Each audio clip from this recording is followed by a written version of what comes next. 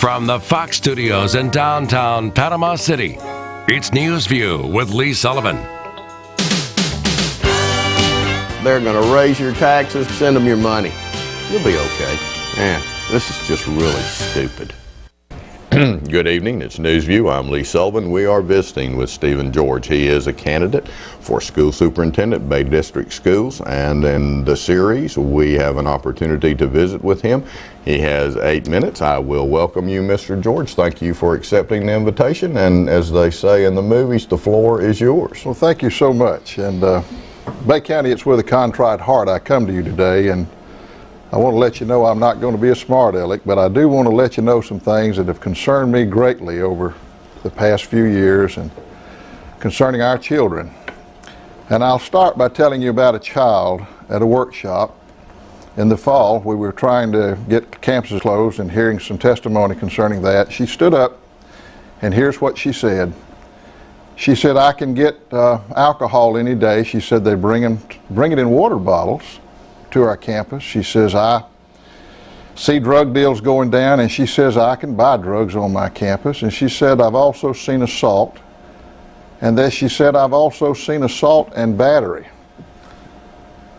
Well, boy, I tell you, I looked at that, and I looked at her, and I thought a moment, and I hearkened back to a survey that had just come across my desk a day or so before.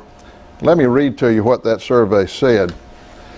A multi-agency survey commissioned by the Governor, DCF, Department of Health, and Project Safe Child for the year 2006 found 1 of 6 Bay County children surveyed, middle to high school, admitted being drunk or high at school.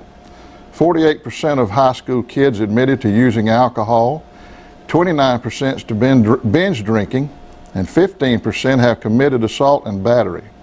The number 1 drug among our children is alcohol. The number 2 drug is marijuana or hashish, and the number 3 is prescription drugs.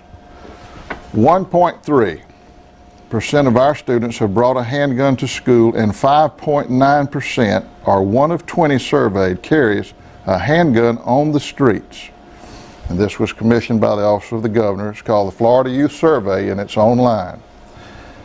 Ladies and gentlemen, a principal came forward a few days after that, and he told us, he said, 33% of my juniors are out of class on any given day without excuse. They're failing English by the score. We've got children being smuggled off campuses in trunks of cars. We have children leaving without excuse in other means.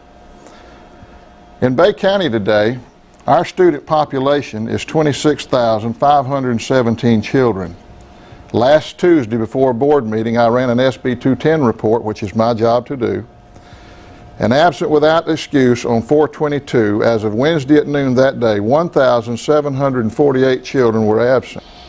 Out on open lunch unsupervised and unmonitored with permission that day were 1,427, and that is a very conservative number. I've not figured in all the ones that just went anyway. Out supervised for senior free with adult permission again was 340 children, unmonitored and unsupervised. And we'll figure in a roughly 300 for the odd one, but it's just skipping that we didn't call the roll on or get the record on that day. For a total, I want you to listen to this carefully, Bay County, 3,815 children unmonitored, unsupervised on our streets at some given point during that day. This could fill up the home side of Tommy Oliver Stadium almost completely, as it holds 4,000 on one side. Now we can add to that mix from February on spring breakers, thus the numbers of unmonitored children increase again. Now let's add a 2-ton bomb called a car, along with time restraints, cell phones, friends in the back seat I want to talk to, increased traffic, and the highest teen vehicular traffic accident rate in the state.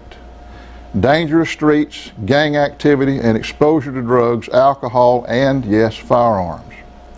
Now let's add to that mix, we have senior high schools in this county who have not turned in a proper attendance referral nor reported a single truant child to the county office in years. This is mandated by our board-approved attendance policy that is being ignored.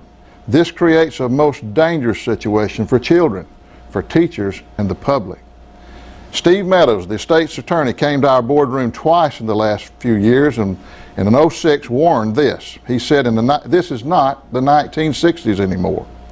And he warned us of dangerous streets. He said due in large part due to increasing gang activity. And he said this through us. He said the main fodder of gangs and bad people are unmonitored, unsupervised children with time on their hands. And this was echoed by law enforcement officers he had in tow that day, and it's been echoed by law enforcement officers that I deal with daily in doing my job. Yet school authorities, by action and their vote, literally have ignored the voices and the warnings and concern of even our top-ranking lawmen.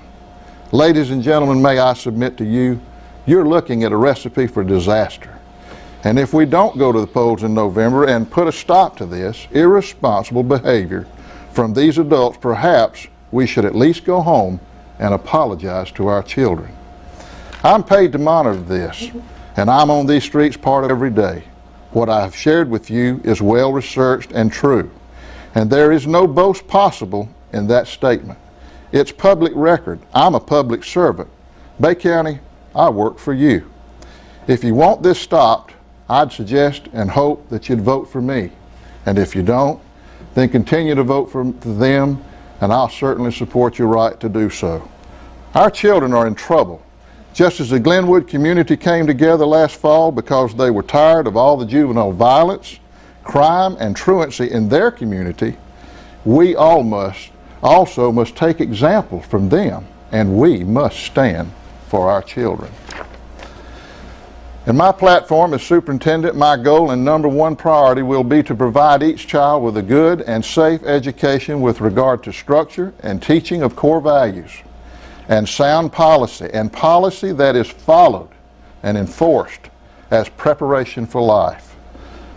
My job as superintendent is to enhance learning by setting expectations for students, then supporting and assisting teachers. I'll be a servant to the children and the teachers. We must provide students and teachers with safe, secure, well-disciplined schools by enforcing existing policy and immediately putting in place state-of-the-art security systems and security measures. My office will ensure educated and timely decisions with the welfare of children always top priority. I believe that well-treated, content workers also always put out a better product.